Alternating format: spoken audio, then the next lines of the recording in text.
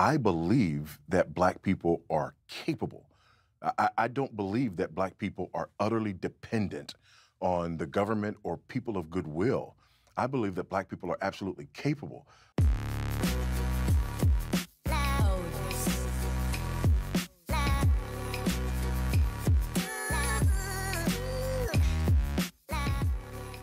I saw a pretty good interview, and I thought, you know what, this merits some discussion. It's with Ben Shapiro, who is not a Christian, who is Jewish, who is conservative, that a lot of Christians wish were a Christian. I obviously wish he were a Christian because we just want more Christians. But he's interviewing Dr. Voddie Baucham, and he's talking really about just being a man, but they delve on some other topics as well. And so I want to deal with what's happening here. And listen, it's unfortunate that one group is getting kind of lambasted for being the face of a lot of what's wrong in terms of criminality in America. But let's just call it what it is. We're going to be honest. We're going to be serious. Now, is it just blacks who are, especially young blacks, who are involved in crime at this rate, or that's growing? Well, Hispanics are involved too, whites, and all the numbers are going up. But unfortunately, a population percentage of between 13 and 18%, depending upon who you ask, that is involved in so much crime and chaos, that just can't be. And there's a way to fix that. There is a way to fix that, but it's whether we are willing to do so. I personally believe, this is me, that you do have to be a little bit heavy-handed on certain things.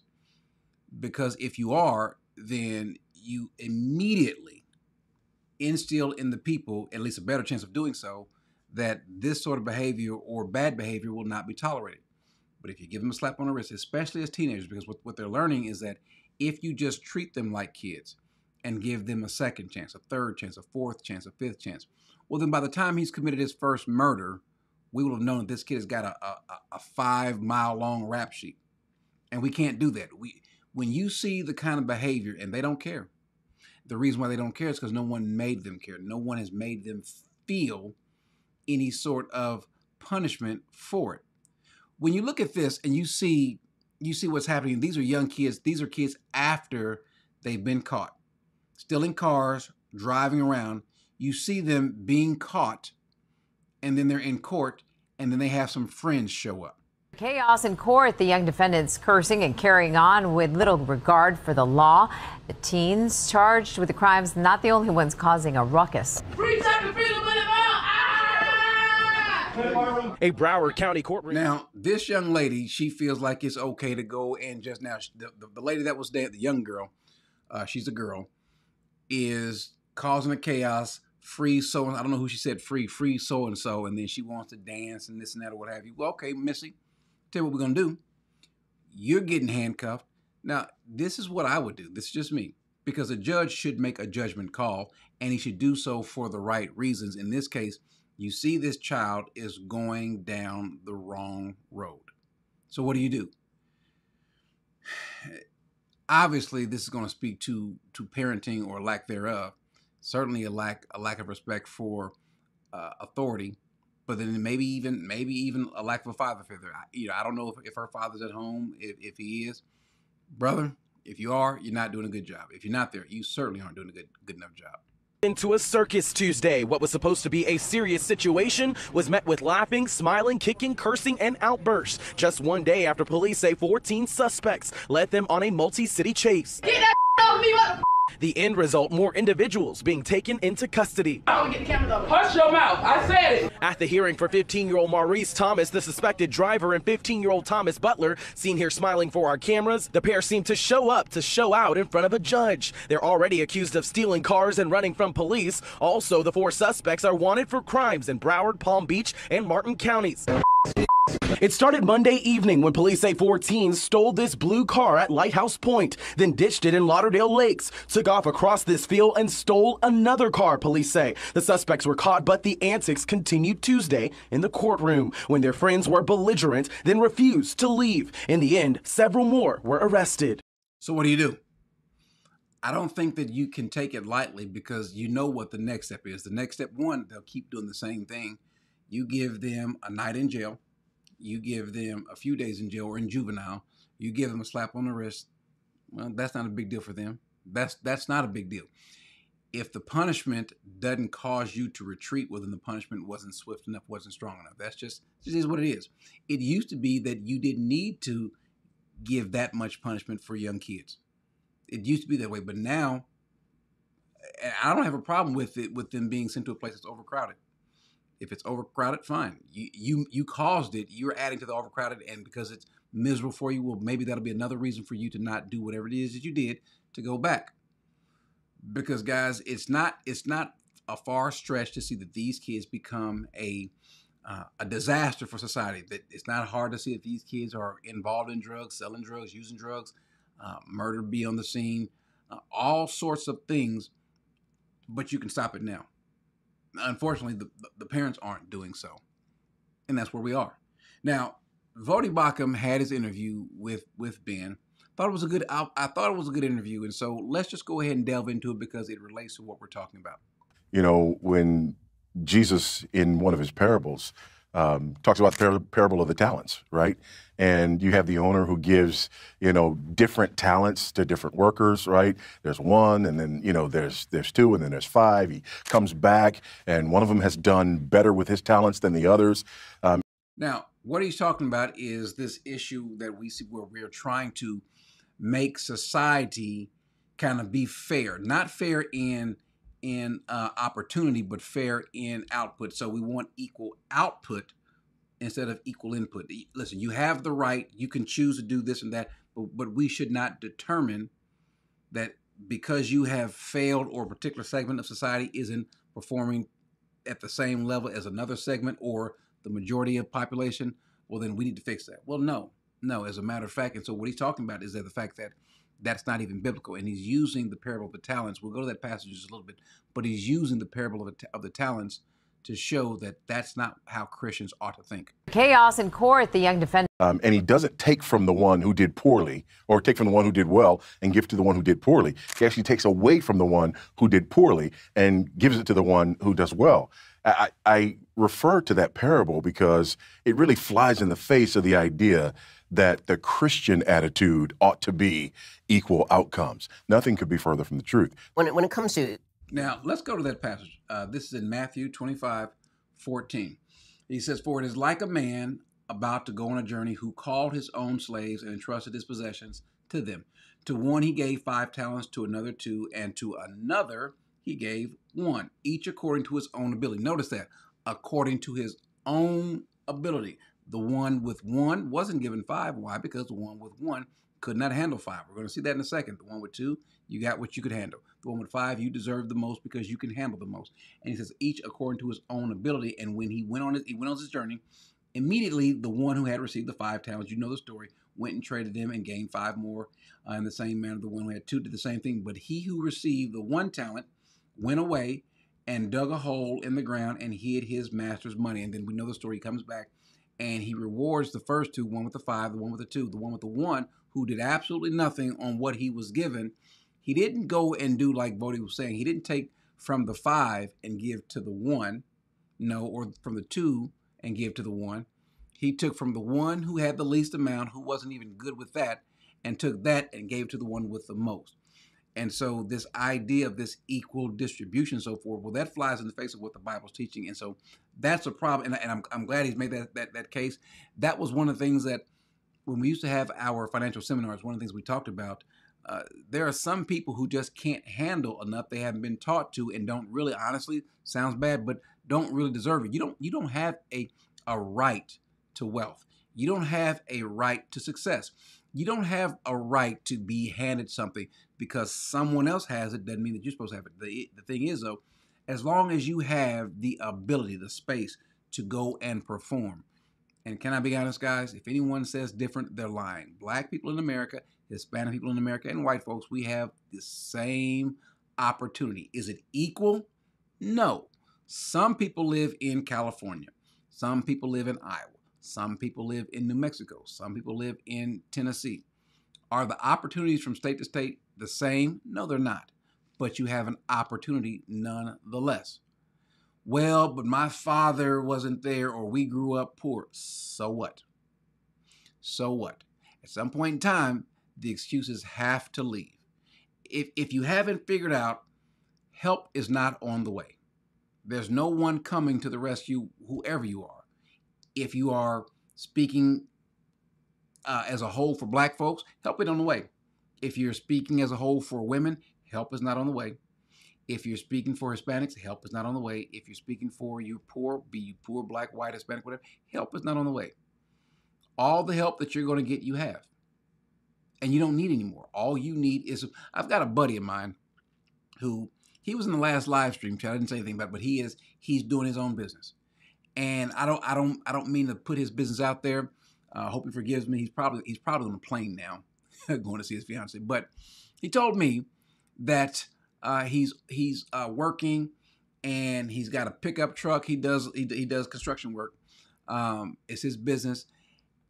It's not a big business, but he's trying to grow it. He's working a lot of hours. He's down in the Houston area, and you all know what kind of temperatures we have here in Texas. And he's working, and his AC is out. But you know what he's doing? Working anyway. I'm gonna push this baby. I'm gonna work as hard as I can to build something. That's what it's supposed to be. And I've seen black folks do it. I've seen white. I've seen Hispanic. I've seen a lot of people do it. But I've seen a lot of people who don't do it complain about not having because they didn't do what they needed to do, but complain because they don't have what they want. There's a problem because there's always somebody that's going to be there to pat them on the back and say, it's okay. I understand your plight. Let me help you. Redistribution, which is really what I think social justice is very into. Now, obviously, social justice has an individual component. There are people who believe that every individual should come out evenly, which essentially amounts to communism. But it seems like in today's day and age, it's more about group redistributive justice. There could be myriad reasons that we have those kinds of disparities, and not all of them are things that we need to do something about, right? Now, I want to deal with what he's talking about. Voddie says that there's a lot of different reasons why, particularly black folks, don't have the same sort of level of success or the same amount of things that others. There could be a myriad of reasons. But what do you think about that? Is slavery, is the stench of slavery, is the residue of Jim Crow and racism in America? There was racism. There was institutional racism at some point in time. It was. Now, do I think that there is institutionalized racism now? I don't think so. Do I think that there are racist people in America? Sure. Of course. Let's just put that on the table. There are racist people in America. There are racist people everywhere. There's racist people in your neighborhood. So what? So what? I can't think of the one thing that a racist person has done to stop me from doing what I want to do. I can't think now. Can a racist person be in a position to where they hinder what I'm doing? Sure. So can a non-racist person, can a black person who's a jerk kind of get in my way, annoy me? Sure. Can't stop me though. It can't stop me. What about a person who's blind and can't see what I look like? Can they? Yes. There's obstacles. There's all sorts of things. And so I'm not bothered by that. I don't think that anything that I've ever gotten in my life, either good or bad, I could blame on anybody but myself. Going to school, getting a job, so forth. That was me. Everything that I've done was me, even to the bad. That was me. Wasn't a white man that sent me to jail. That was all me. So I think there's a problem. But his point is there's a myriad of reasons. And personally, I kind of think that the least of those reasons happens to be racism, particularly slavery. Yeah, but Corey, people didn't have you don't have that legacy of people coming out with land and so forth, families being able to leave. So, well, okay, fine. You can make the point that someone white may have had another wealthy white person to leave them some land or something like that or whatever. First of all white folks aren't wealthy, and they don't have it to leave to everybody. Secondly, most money is new money. Most millionaires are new. They're not legacy millionaires. In other words, most millionaires did not inherit their money. So you can go out and you can do whatever it is. You can listen. I know millionaires who were landscapers and built their. I know millionaires who have that. I've got a buddy of mine. Listen, guys, out of prison, does heated and air conditioning. Made enough to where he can start doing his own thing, and now has his own business, and he travels a lot. He's got a bad jacket, in other words, prison, but he's also got a work ethic, and so he's making it. If I call him up now, hey, listen, send me 500, send me 1,000, before I even explain to him what I need it for, if whatever, it's in the account. What else you need? And we go to. He's done well for himself without complaining. And so whatever the reasons are they valid? Are any of them valid? That's the question. I mean, Austrians make great violins, right? I mean, that just, thank God for that, right? We don't just say, hey, you guys, stop making so many violins and we're going to make, no, we just say, hey, they're good at that. Most people are not as good at that as they are. Praise God for that. Let's go get violins from them. But this idea that somehow any kind of disparity among groups is, just sort of a de facto injustice, that's hugely problematic. And how do you think that that's impacted, particularly Black Americans? So this has obviously come up in the context of multiple groups, but most prominently in the United States, the issue that the Biden administration has taken up is the idea that Black Americans have been left behind by the system, and now we have to have systems that are put in place to redress this. You see? Okay, before we go, when people, now Ben's not making that point, but when people say that they've been left behind by the system, that we've got to use the system to put in place things to kind of help them, do you all agree? See, I believe this. When a person is so, and especially if they don't know you, but they're so benevolent and willing to help you, doesn't that usually mean that there's something coming with that? For example, if I say that you vote for me, I'll do this for you. If you, wait a minute, you're going to give me this, you're going to do that for me. What do I have to give you in return? Nothing, just your loyalty. Without question. You got to give me your loyalty, no questions asked. Okay. No. Because we see what that's gotten us. But should the system be set up to do for people? That's the question that Ben is getting at, as well as Voddie's going to address this as well. On a more specific level, in California, in Illinois, there are places that are actively talking now about, for example, slavery reparations to make up for the injustices of the past. How do you deal with that? Yeah. I mean, there's a couple of things. Number one, if there are individuals who've been put upon, if there's been injustice, then there should be legal redress for that injustice. However, my family, have this nice, wholesome German name, right? My family were slaves. My family's been in America since, as far as I can tell, around the early to mid 1700s.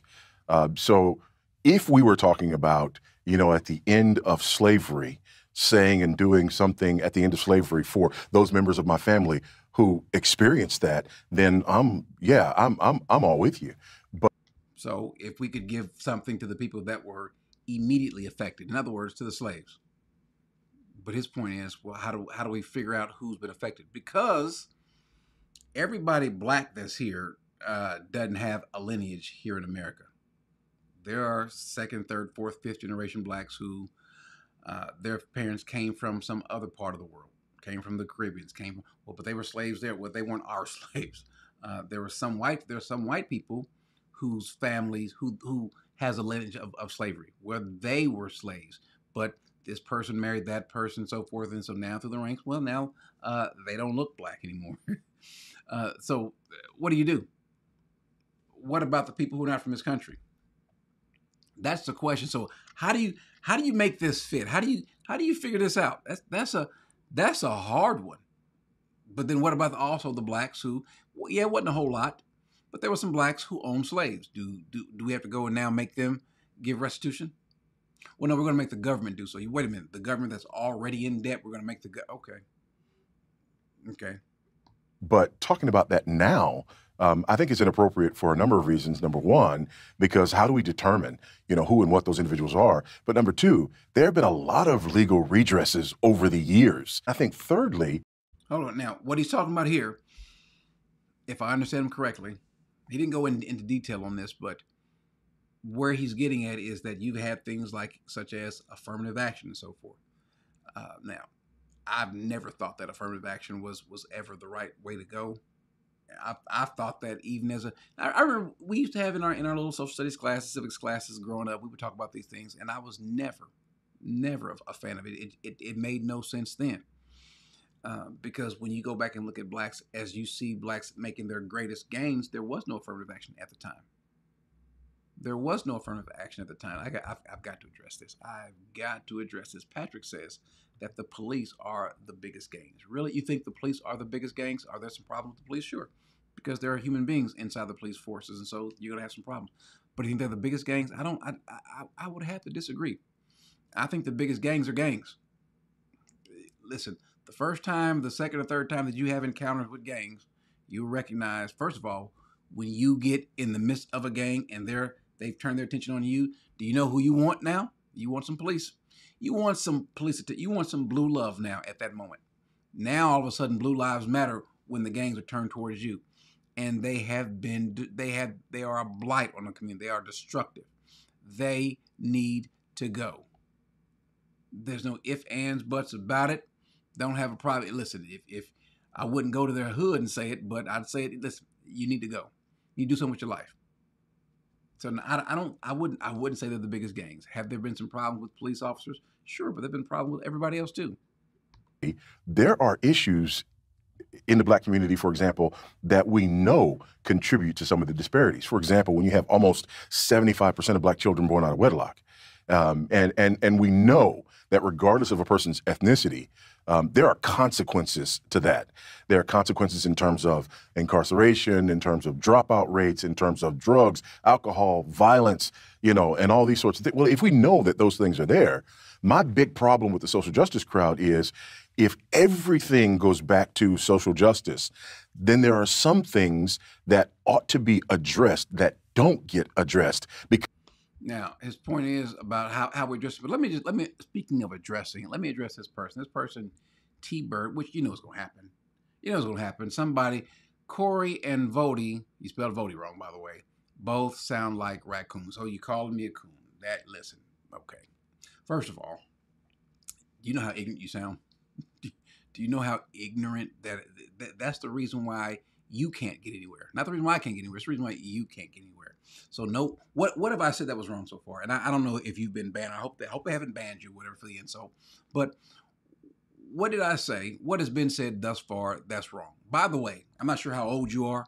I know how young you sound. But what's the problem that's been stated so far? Because this is what we used to say in the 80s, in the 70s, in the 60s. Previously, this is how we used to believe as black folks. Someone coming around wanting to make an excuse for black folks, no, you got to go. I don't need you. Can you mean tell me if a white man said, "Come here, boy," and he's got to call you boy.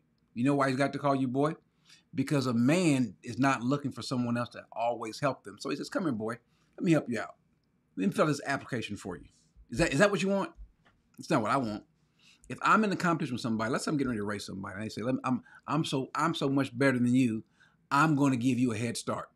No, I don't want a head start. I don't want a head start at all. I want to race your head up. I want to beat you. I don't need you to give me any sort of advantage, because the reason why you're giving me some sort of advantage, some sort of help, is because you look down on me and you think that I cannot do it unless you help me.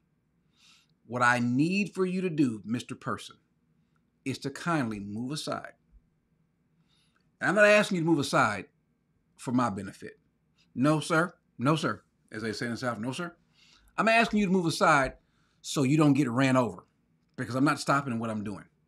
If you are in the way of progress, then, sir, forgive me for these tire marks that I'm going to leave over you because I'm running over you. If you are in the way, I don't need you to help me. You can't do anything for me. You can slow me down. Matter of fact, talking to you, sir, and you with the insult has caused us to deviate. But you need to be addressed because you, sir, or I don't know if you're a man or woman, are part of the problem.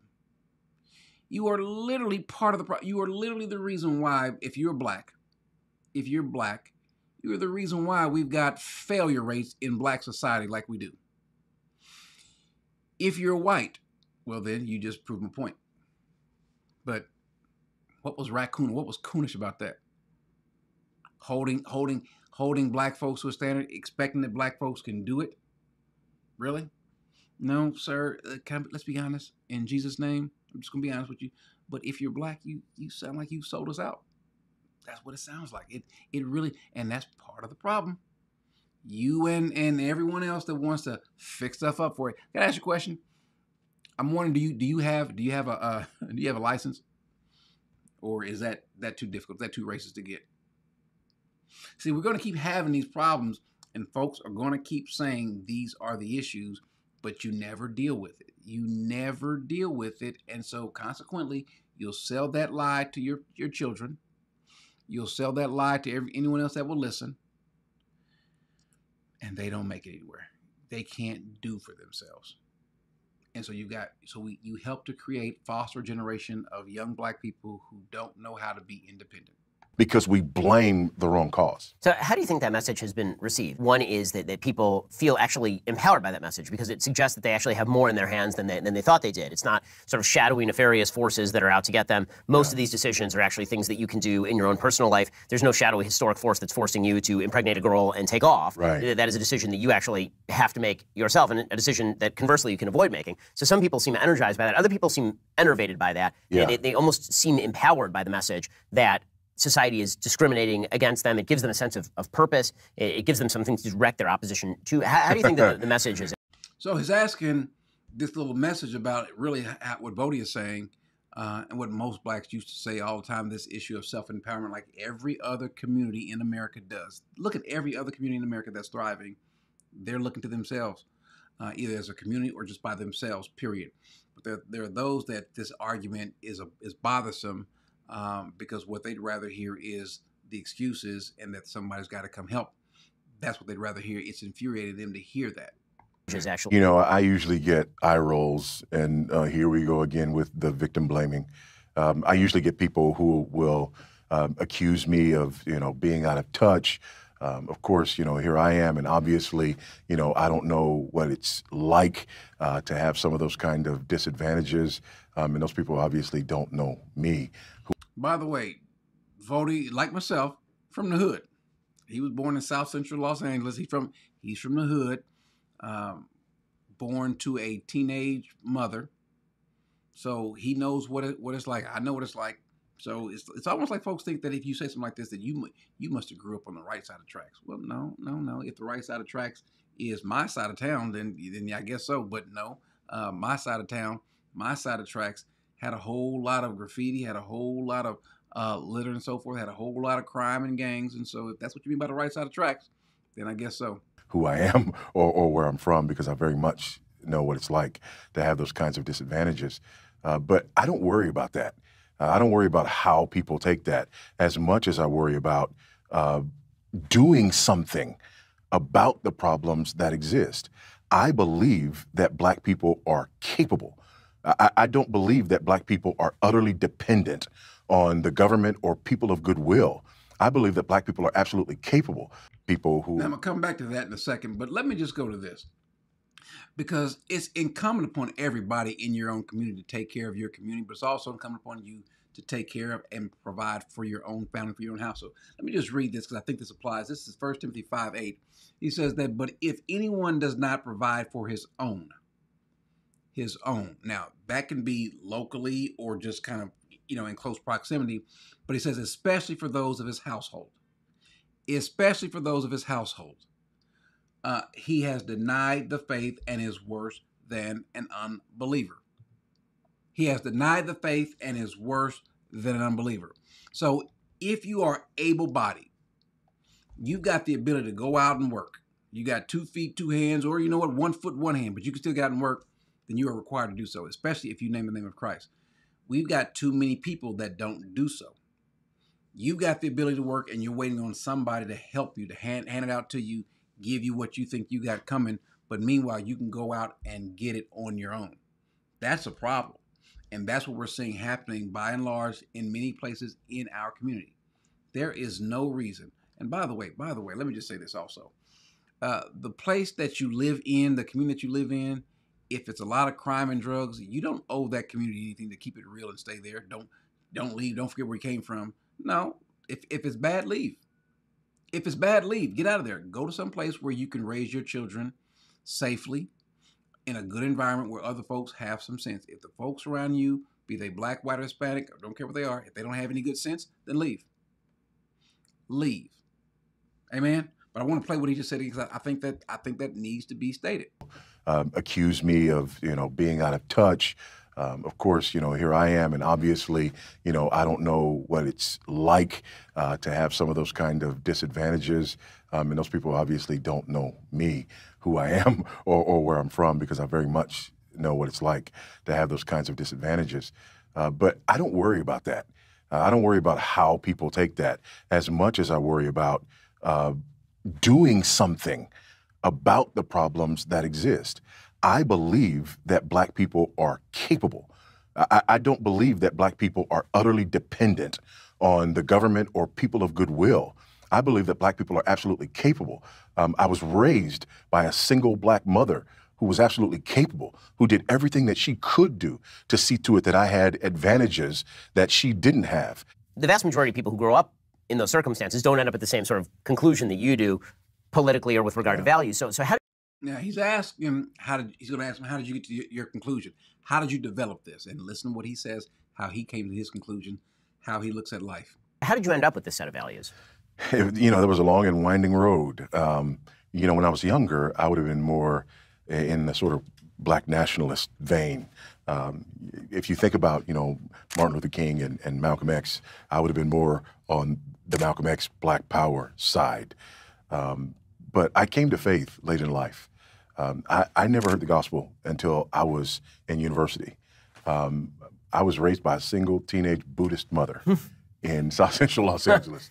And so that was kind of my faith reference point. And, I heard about Christ, I heard about Christianity, and I believed the gospel. I believed in Christ as my Lord and Savior. And it changed my life. Well, amen. Amen. One, amen to what you're saying. Two, am I the only one? It can't be me. And I think it needs to be said. Am I the only one that's just saying, Vody, just go ahead and just get rid of that up top. Just go ahead and listen. Let go, let God. That's beside the point, though. But what he said, absolutely. It's hard to imagine a person being a Christian but feeling defeated like that. I have to turn around and question your faith. I've got to question your faith if you claim to know the one true God and you feel defeated. You claim to know the one true God who has your back, that he's more than the world against you, and you think that the white man, the government, they're going to stop you. You want to blame everything on everybody else, but still never run to God. Now, don't run to God and just, woe is me, Lord. That's the part, that's the disconnect that I have. If you are in Christ, one, you should have a work ethic, because if you're reading your Bible, you can gain a lot of life, learn a lot of life lessons just by reading God's word. You really can. The book isn't just there just to, put your coffee on it. So I think that's amazing that he said that. I'm glad he said that. I expected him to have said that, but those of us that are making excuses, can you say that? And slowly it began to change my worldview as well. And then looking at the scriptures and being serious about what it meant to be a follower of Christ. Now, there's a passage, I've got to cover this passage. I gotta cover this passage. John 8. We always go to John 8:36, but let's go to 35 first. The slave does not remain in the house forever. The son does remain forever. And so if the son makes you free, you will be free indeed. There are too many of you people,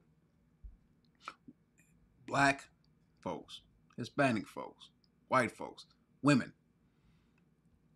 who talk about how much you're in bondage and you're just simply in bondage either spiritually or mentally, because maybe you have not been set free. This is why I wonder about some people when I hear certain things coming out of their mouth. Like, what you mean? Tell me you know Jesus? You've had an encounter with the Lord, and this is your mentality?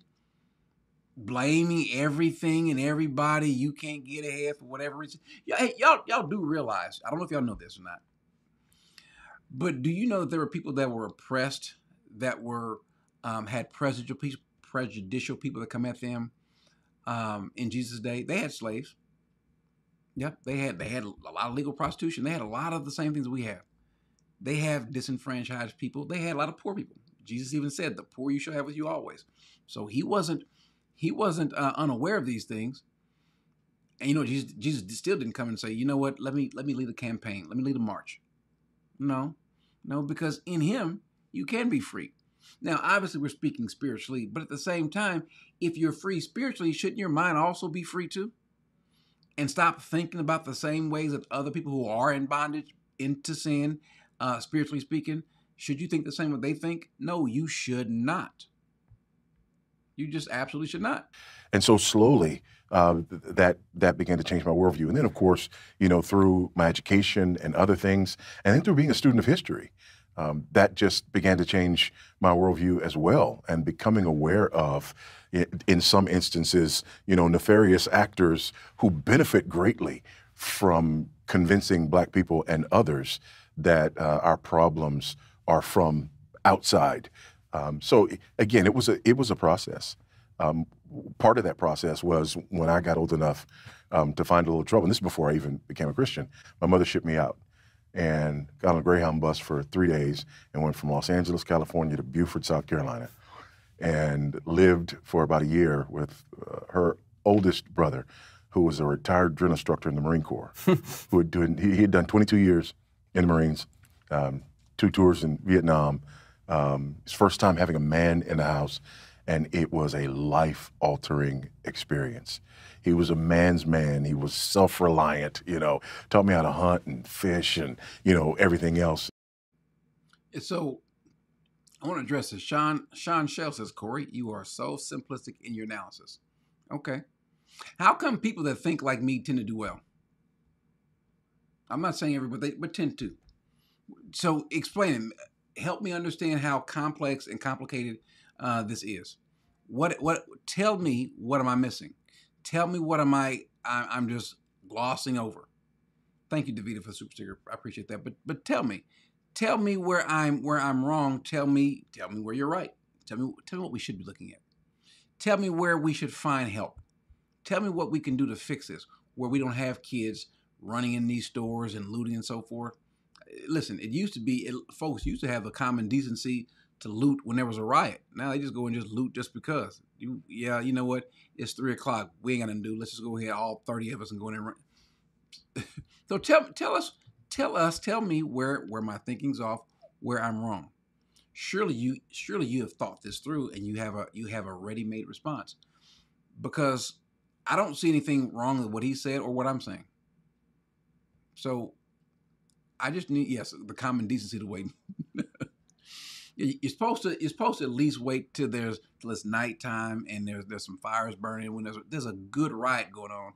Now they don't need that. Let's go loot the place no matter what. So help me out. I would love to hear. Someone says, "Corey, can you please speak on the gang glamorization of the culture?" We glamorize the wrong stuff. We do, and I tell you what. Who's the white artist? Who's the white, now the Hispanics, they have this problem too, but who's the white artist? Where you got the women twerking, where you got the men talking about selling drugs and shooting somebody and killing somebody and this and that, this gang murder culture. Where? We don't see this like we in other groups like we see in our society, with black folks. So tell me.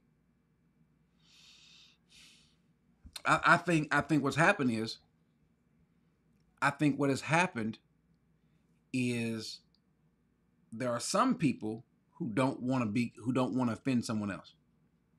I think it's okay. Now, I don't have the key to tell white folks what to do, but white folks, I think listen, don't feel ashamed to call out stupidity. I know there's some folks that want to make you feel bad because you call it out because they're doing. Listen, call it out.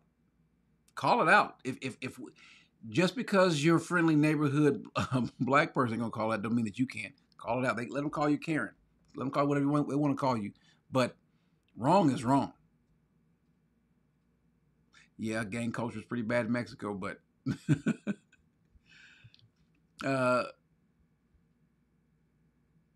they promised us 40 acres and a mule. We are owed a debt. Well, you know what? We wouldn't be owed a debt if we weren't sold in slavery in the first place, which was we were sold in slavery by other blacks.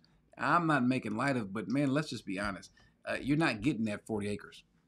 You're not getting that. You're not getting any of those things. But you've got to be. Listen, you know what you have. You know what you have. This is what everybody black has. You've got an opportunity to go to school and get an education. You've got an opportunity to get a job. You can go to college. Now, sometimes college isn't worth it, but you got all these opportunities. I say go and take advantage of those opportunities. If you have exhausted all of your opportunities, and white folks have put their feet in your way at every turn, well, then you got something to gripe about. But I don't think we're going to see that. I don't think we're going to see that. I haven't seen it. I've seen white and black folks get in my way. Can I be honest with you? Is this thing on? Let me be honest with you. Which race do you think I've seen in my way most of the time? Come on, black folks in the chat. Have you had more problems out of the racist white man? Or have you had more problems out of the folk that look like you? Come on, tell the truth. Shame the devil. Let's be honest. Sometimes we get in our own way, and sometimes we have that mentality because if they see you trying to do well, other folks, they get bothered. Now, there's haters in every group. You got white haters, you got black haters, you got Hispanic haters, you got haters that are friends of yours. You might want to get some new friends. If I have friends who talk negatively about what I'm doing, you're not my friend. You got to go. Bye. Hey, listen, I gotta take care of something. I'll talk with you later. I can't deal with it. One thing that I just absolutely loathe is a negative spirit. I cannot stand it. I cannot stand it. I told him, you have to be careful when you say this. And now you'll hear this a lot of times, like when I was in my federal tour, they would say, if you're complaining, you know what they're going to say? Well, kill yourself. Kill myself? What do you mean? Well, I mean, you don't always complaining. If either you're going to fix it or you're going to go ahead and die, you're going to die miserable anyway. Don't spend the rest of your life miserable. The point is not to go kill yourself. The point is do something about it. Really, really more to the point, just shut up. If you're not going to do anything about it, I'm not going to do it for you. It bothers me. I cannot stay up. Listen, complaining bothers me. I don't know what to do other than move away from those people because they are a drain on you. By the way, did Sean ever tell me why I was simplistic? Let me type in Sean because I would like to know before we leave. I need to know. No, ever since then he hadn't said anything. So, okay, but you made you can know the one true God and still be raped, murdered, tortured, robbed, and in prison. So I got to do with white folks because the person that's doing it is someone, most cases, someone that looks like you. And then the one that's doing it in most cases in our society tends to be folks that have my color. So my point is, I think Voddie's point is, away with the excuses and just get moving, get to doing something. take responsibility. And if there are people in the community that don't want to take responsibility, if there are people in the community that you need to move, well, then move them. Get rid of this anti-snitch mentality. Deal with the problems. That way your problems won't deal with you. So, anyway, I thought that was a good conversation. I would recommend that you guys go and watch the rest of this. But more to the point, take a stand. Be responsible. All you can do is all you can do. Well, then be responsible at home. Make sure the kids around you understand. Teach them to have a work ethic. Teach them how to be responsible at home. If you pull something out, put it up. That's your responsibility. Don't increase my burden. Don't do that. Teach them to if you're out in the front yard and you see a piece of paper, pick it up. That carries forward in life. If they give you an assignment in school, do the assignment, ask for extra credit. If you got a bill to pay the bill. When should you pay it? Well, pay it before they ask for you to pay it. Don't create a lot of extra debt. If you got somebody that you think is nice and sweet and cute, don't have sex with that person. Wait till you get married, then have babies, and have them do exactly what you've been doing. That's how you do that. Why? Because that's the successful ingredient that works. It's prescribed by the Bible. If you know the Lord Jesus and you don't do this, well, then something is wrong. Amen.